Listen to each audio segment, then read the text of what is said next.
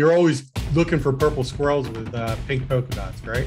That's our life, Jeff. You went from high school history teacher to going into recruiting. How the heck did you make that transition? I don't think I've ever found a recruiter that has decided that they wanted to be a recruiter freshman year of college.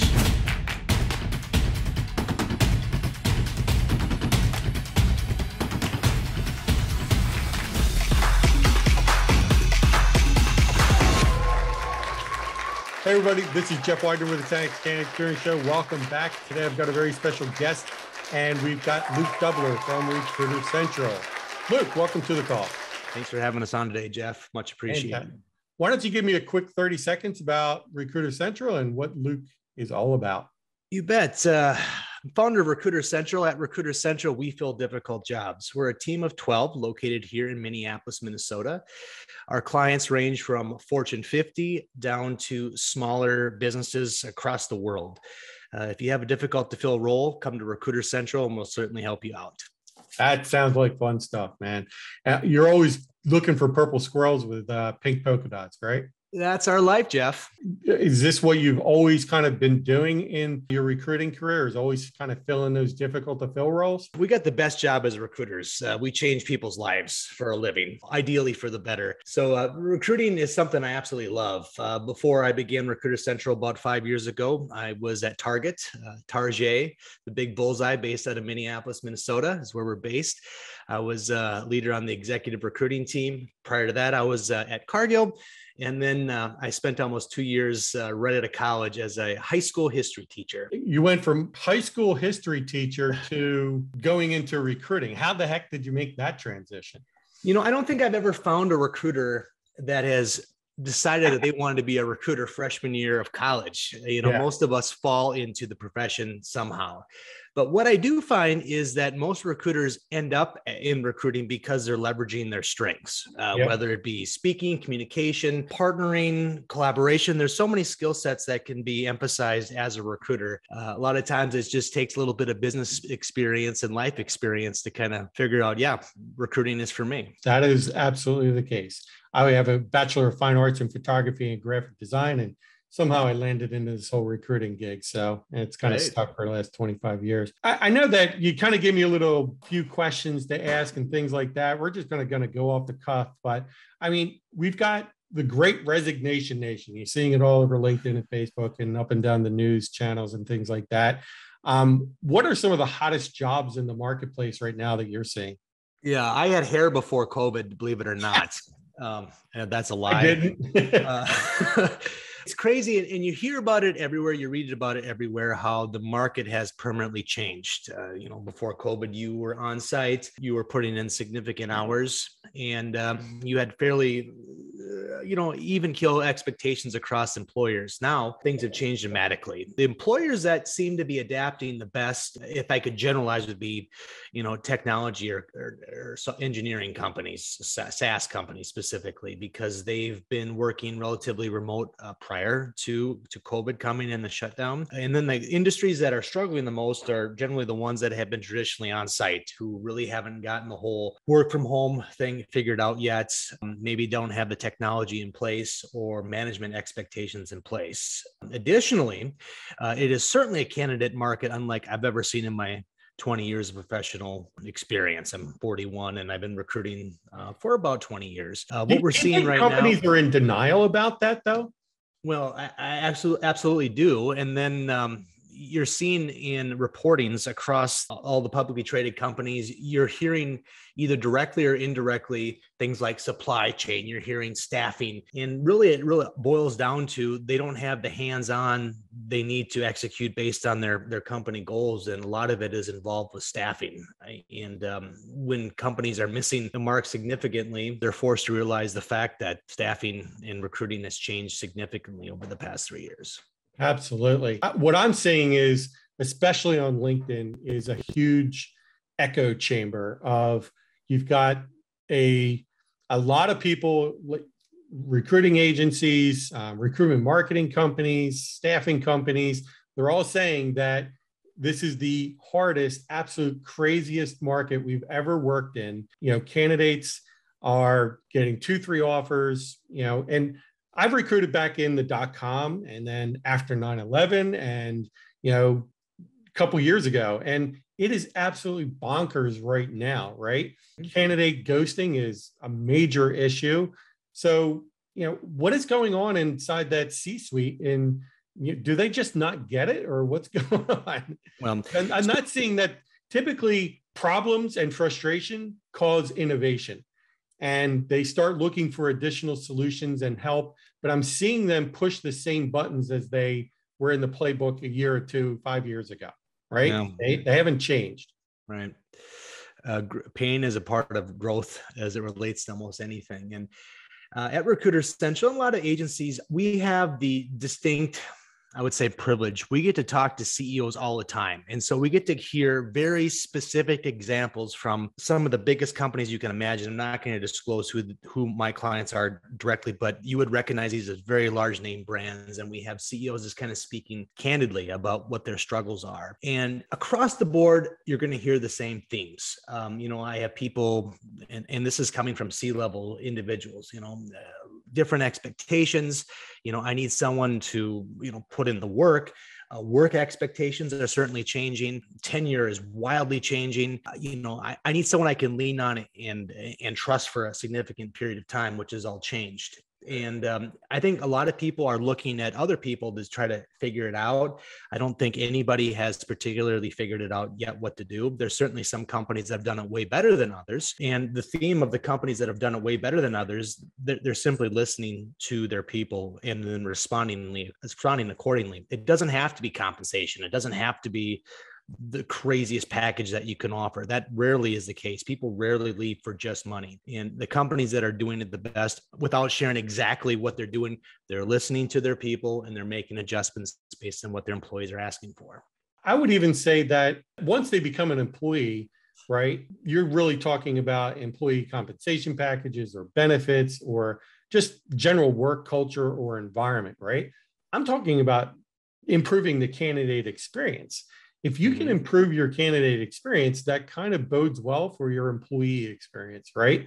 If you care enough about treating candidates properly and not ghosting them, staffing and resourcing your staffing department or talent acquisition department appropriately, so recruiters aren't working on 50 or 100 jobs and they're not plowing through candidates like fodder. It makes a huge difference in the candidate experience and what they can expect is, becoming an employee and the employee experience. Would you agree? So the companies that are doing it well are the most agile with the way that they change things. And so what is antiquated now, what is outdated, what is ancient history is going to be your large, and I'm going to use air quotes here, corporate type interview process. You come on site 3 or 4 times. You interview numerous people. The interview takes 2 to 3 weeks.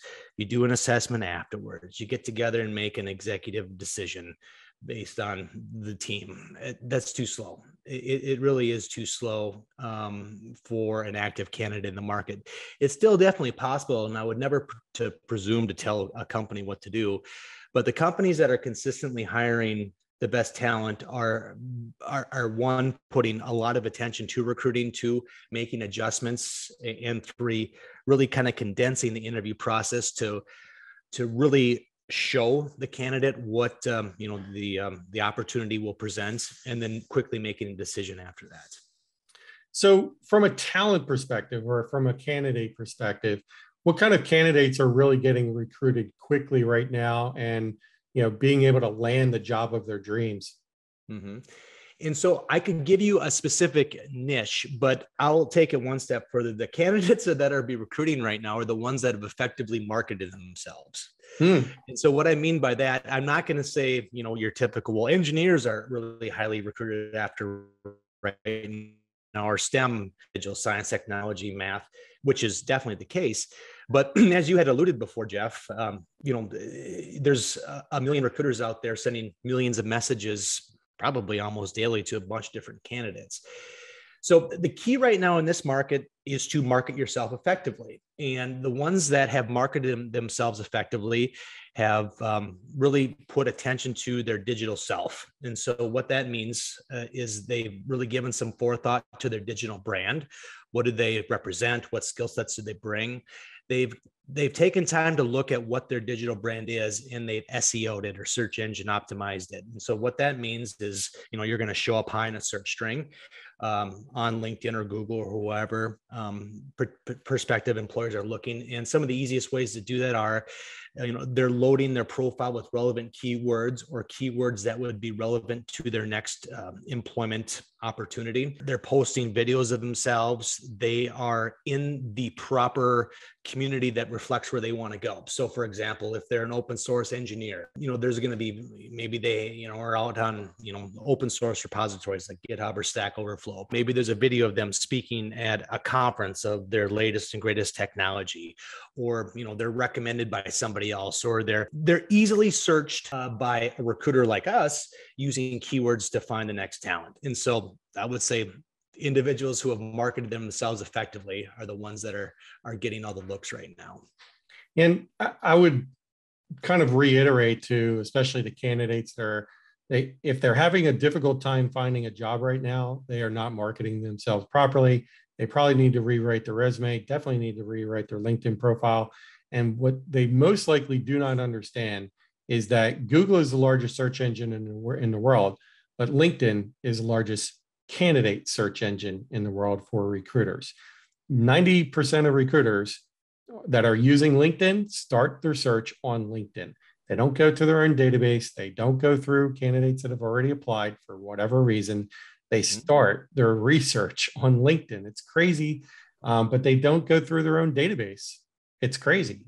They've got an applicant tracking system. They've got candidate relationship management tools, but yet they would prefer to start out on LinkedIn, which is why LinkedIn is so valuable to recruiters right now. Yeah, there's the whole dopamine thing of finding a new external candidate for the first time. Definitely on that. But I want to take it back in terms of, marketing yourself. And so often candidates ask me, well, what do you think of my resume? What do you think of my resume? Well, unless I'm actually hiring them, it doesn't really matter so much what I think. It matters what the employer thinks, the person hiring you. And so what I would tell someone who's looking for maybe a dream job or a job is, shape what you're saying to fit the way they say it. And so an easy way to do that is look at those job descriptions. That would be your next ideal role. Is there certain technologies that they're using, or skill sets or certifications that maybe you have or are working towards? When you think about how we find you, recruiters use a set of keywords based on the job description. So we'll use 2 or 3 keywords at most sometimes to find you, and either you have them or you don't. Now, you always want to be truthful and honest, but a lot of times you may have a certain experience that you're just omitting on your profile that you've done. And so recruiter speak per se isn't some crazy fluid sentence or paragraph. Usually recruiters speak by finding candidates with 2 or 3 words, and either you have them or not. A keyword search is what we use. And so if you want to be found, maximize your chances of being found by expanding the amount of targeted keywords that you have associated with your digital profile. An easy way to do that is look up a bunch of job descriptions on any of the job boards. Yes. And find out some of the keywords and phrases that are being used across multiple of companies, and then take those keywords and phrases and put them into your LinkedIn profile, put them into your resume, right? It should be a text-based resume. PDF is okay. Word doc is okay. Don't take an image of it. It's not going to get, nobody wants to do optical character recognition on your resume these days, right? So PDF it and don't make it very fancy. Applicant tracking systems are going to scrape out all that stuff anyway. They'll store the PDF as a Word doc, but most times they're going to turn it into an RTF or a text document anyway, and they parse it, or they take all that information and they put it into specific fields. They'll take your number of years experience in Java, and they'll try and figure out how many years you got in that. They'll take your first name and put it in the first name field, stuff like that. So it's called structured data versus unstructured data. Structured data is a lot easier to search and it's faster. So that's why companies like putting that data out there. Just little quick tips there. So the majority of recruiters are using structured data to find you as a candidate. Let's be honest, the vast majority of them are. And that's what makes doing Boolean search or keyword search terms so difficult, because that is really good for unstructured data. And resumes are very unstructured data, right? It's just a hug pile of a ton of words and keywords thrown together on a page. So recruiters have to decipher all of that. And when you have 20 or 30 recs on your desk and you got 50 to 100 candidates per requisition, and you have to fill as many roles as you can every month, you're not going to spend a whole lot of time reading resumes. I can tell you that right now. Average time is 7 to 10 seconds, right? Yeah, so. 10 seconds would be generous. Yep. For recruiters that have been doing it for a while, let's be honest, it's a glance.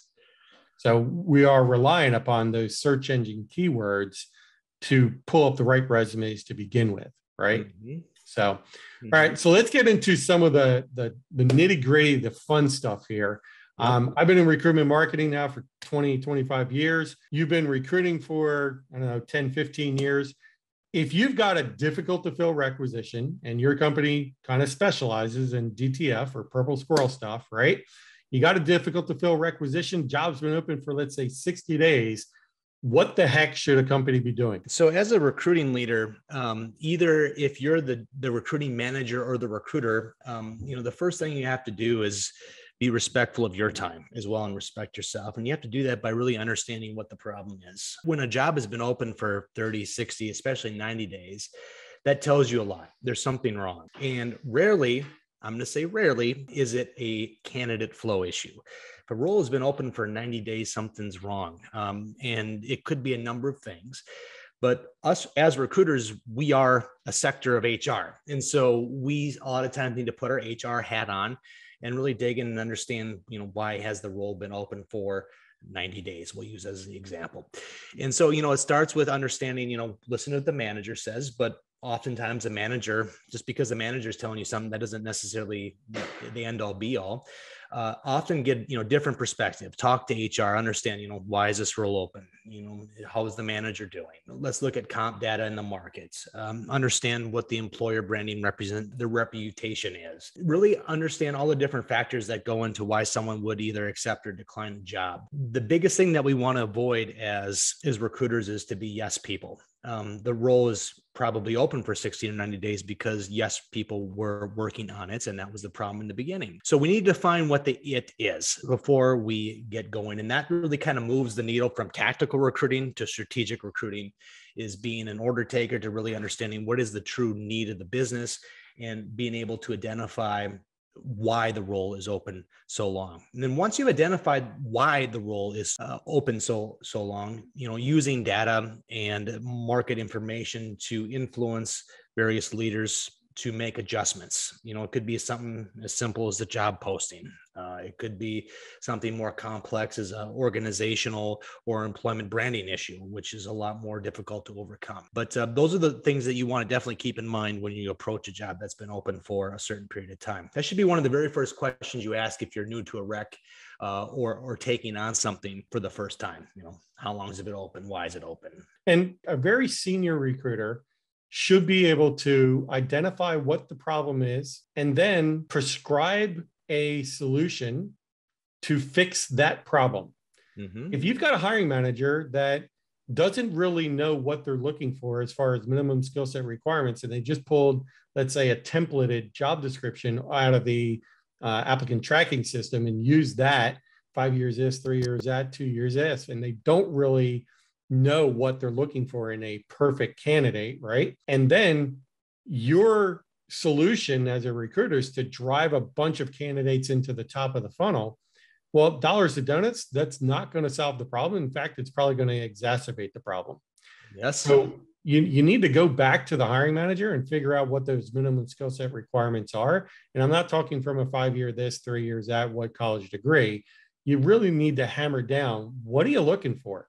What is this person going to be doing on a day-to-day basis? And what are the strategic outcomes for your organization, your department that you're looking to resolve, right? Or get solved? Why does this person need to be hired in the first place? You got to justify it to the recruiter. A lot of hiring managers don't like doing that. Nor are able. They should be able to be able to preach on the top of the roof about how great their role is or why it's important to the organization, or be able to speak to all the things. You got to ask them that right away and understand, do you want this person be in the front person to do all the recruiting, or maybe recruiting isn't their skill set and we need to talk about a different strategy to bring this person on board. But yeah, you sell me on this job at first. How do you possibly expect to hire a top candidate if you in no way can articulate why this role is something for me? Yeah. I had a hiring manager I was talking to one time, and I say, hey, why would a candidate want to come work here? And he's like, honestly, we wouldn't. This is a horrible place. No. It's a horrible job. It's warehouse work. You're working 12 hours a day on your feet. Your feet are killing you at the end of the day. I'm like, you're not giving me a whole lot here to sell. Right? You got to sell and tell the opportunity, right? Yeah. And there is jobs like that. Let's be honest. Yeah. There is. But as an ethical recruiter, that could still be an opportunity for the right person. We just need to level set and understand that, if it is what it is, it is what it is. And so I know tons of people that can't stand sitting behind a desk. No. They can't stand working on their phone or a computer all day, and they need to be up and around and moving.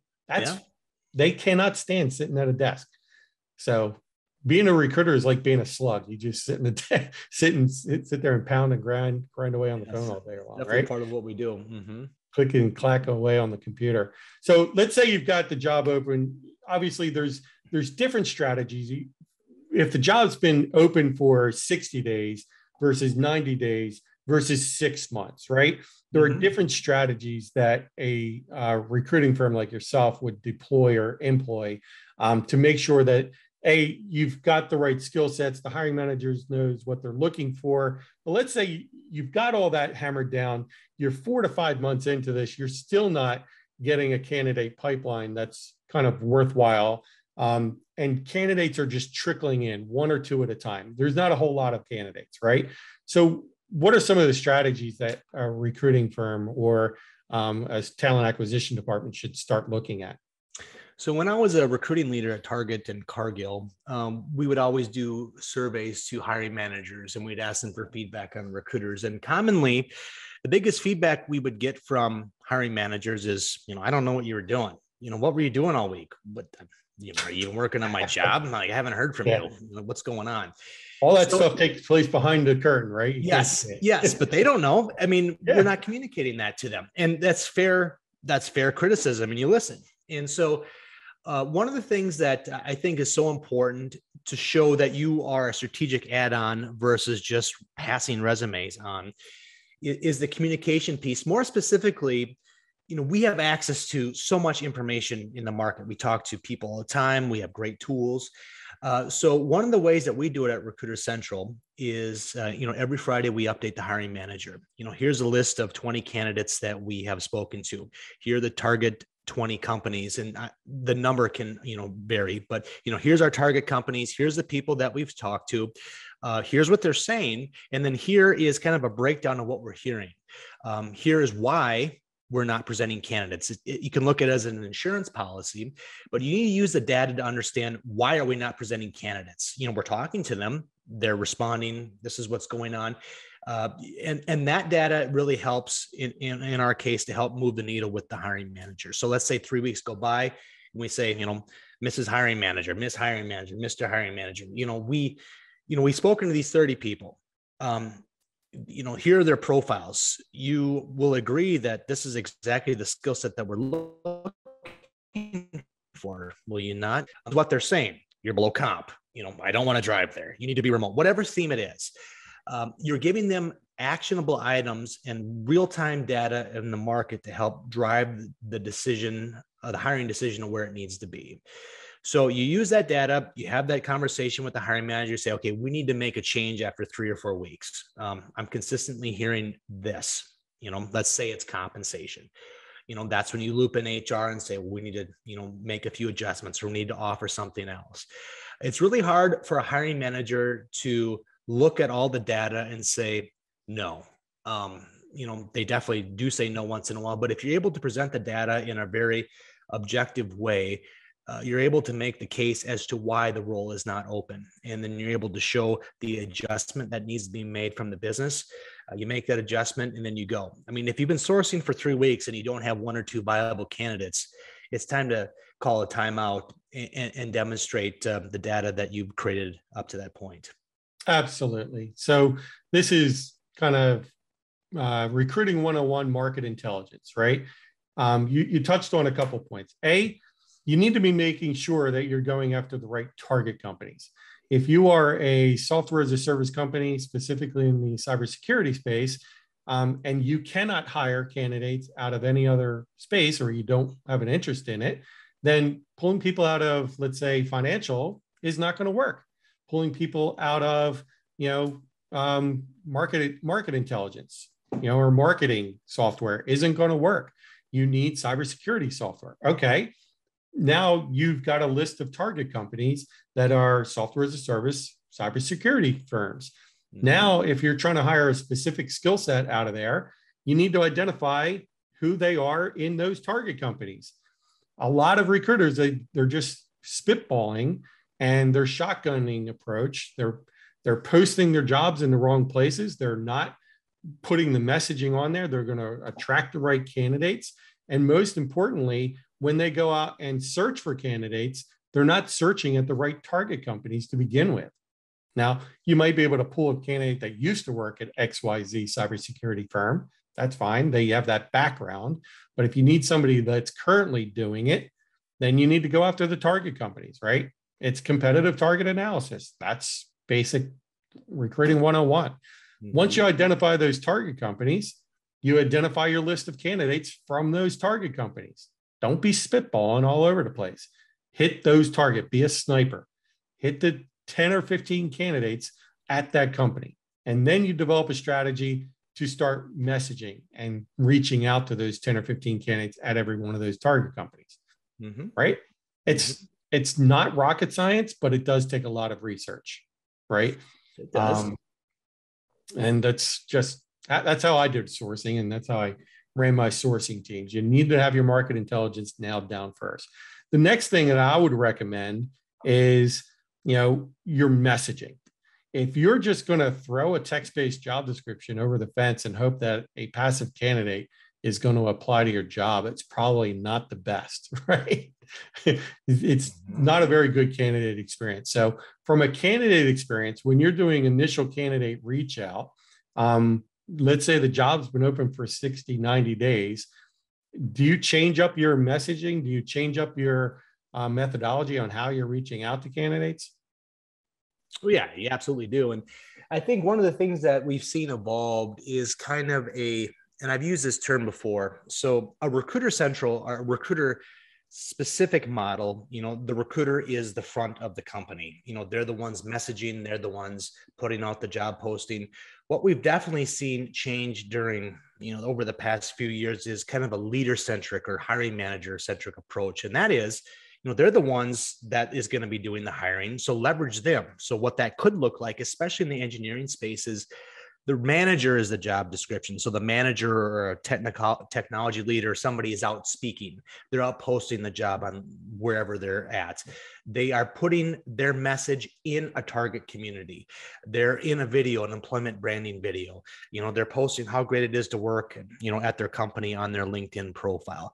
Their messaging has changed away from this is a job description and take this job to, here's what it's like to work with me. Here's the great technology that you're learning. And they're not really even talking about the job per se. They're more talking about the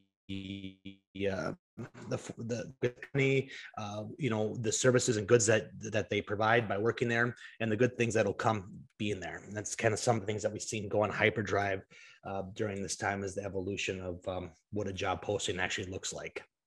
One of the things that we're doing inside my recruitment marketing agency is we actually get on a Zoom with the hiring manager, and we give them a script to read. And the script is something like, hey, my name is so-and-so. I'm the hiring manager for, the sales department. I'm the VP of sales, whatever. And we're hiring for a couple of account executive positions in Seattle, Washington. I asked my recruiting team to reach out to you in confidence about a specific opportunity on my team. And I'd love for you to schedule a time with them to see if there's any interest in this position. Having that come from that hiring manager in video and not from a recruiter, our response rates are like 80% off of that. It's amazing, right? So even if the candidate responds back, hey, not interested, at least the recruiter knows right? They've got some kind of response back for the candidate. One of the biggest problems that we're seeing across the board is candidates just are not responsive as much as they used to be. No, why would they? I mean, they're getting bombarded with messages, and I got a job.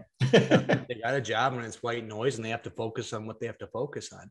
Yep. So that, you know, what you just kind of described as a leader-centric or hiring manager-centric recruiting strategy. And frankly, that means a lot more to them than anything a recruiter would say. You know, they're not a technologist, they're not an accountant, they're not a, you know, whatever. They're not working with that person every day. It means a lot more coming from them. And so as a recruiter, yes, we're still, you know, doing what we normally do, but the companies that have done it well, they find a couple people who have maybe have that baked into their KPIs or their overall performance is recruiting.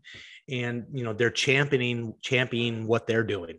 You know, they're supporting them. They're giving them tools and training. They're giving them the messages. They're giving them the list of candidates to reach out to. So they're really leveraging them versus as the front person versus the recruiter being the face of the company. And I'm seeing a lot of hiring managers are interested in doing that. But on the flip side, I'm not seeing enough hiring managers doing it, right? So getting those hiring managers involved early on and not when it becomes critical, right? Because now you've got a dissatisfied hiring manager. You want to get them hiring or involved in the hiring process a lot earlier. And don't let it go to a critical state. When we're talking to our clients, we say, look, we're going to work this for 1 or 2 weeks, but most likely we've been working on these types of jobs for a long time now. We would recommend that we start recording videos before the job is even opened, right? Mm-hmm. At the latest, you should do it 1 or 2 weeks after the job is open. If you don't have good candidate flow, you escalate to video, you escalate to additional job board postings. You have to initiate your tier 2 recruiting and sourcing strategy. If it goes another 2 weeks, you go to a tier 3 escalation, right? So we had a tiered strategy, and you start off with the lowest hanging fruit, and then you work through 2 weeks, boom, another 2 weeks, you work on the next branch or the next level of the tree, the next 2 weeks, 3 weeks, you go up the tree, right? You know, don't start from the top down. It's not going to be very good for you if you don't do that, but get the hiring manager involved. That's what I highly recommend.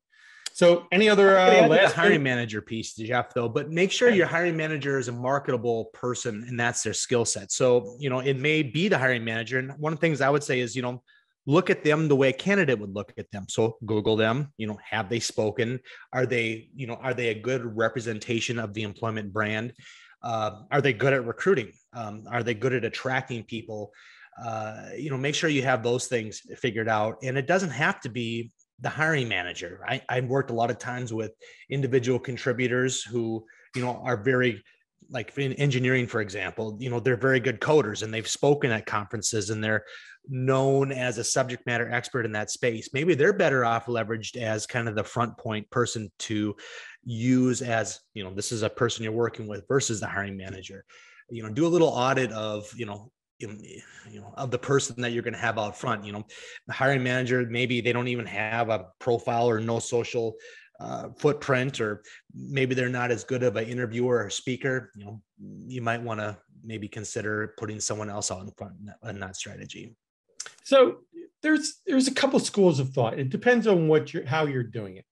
From an employer branding standpoint, very top of funnel, I would say, yes, you absolutely want to get people that are energetic and dynamic and, you know, people that are good on video or good, however, whatever your medium is, right? However, when you're doing very targeted recruitment marketing strategies, I would recommend you have to let the hiring manager be who it is they are, right? Yeah. Let them be, right? And because birds of a feather flock together. And if you have a very introverted hiring manager and they don't work well with people that are extroverted, having somebody attract extroverted people to the group where the hiring manager isn't going to jive with them, it's not going to work, right?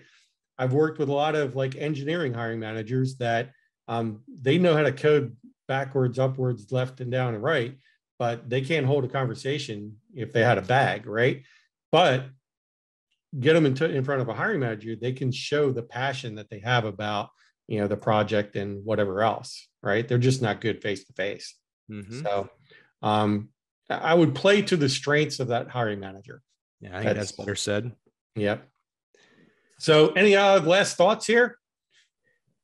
So it goes by quick, doesn't it? We're in 45 minutes already. 40 minutes. It does. If you're a recruiter, this is kind of the feast time of recruiting. Recruiting comes and goes, and ups and downs, and this is kind of a crazy time to be in recruiting. As a hiring manager, this is kind of a challenging time to find that best scenario candidate. Things always change, and the companies and recruiters that are doing well are the ones that are listening the best to the market and most able to change based on those market conditions.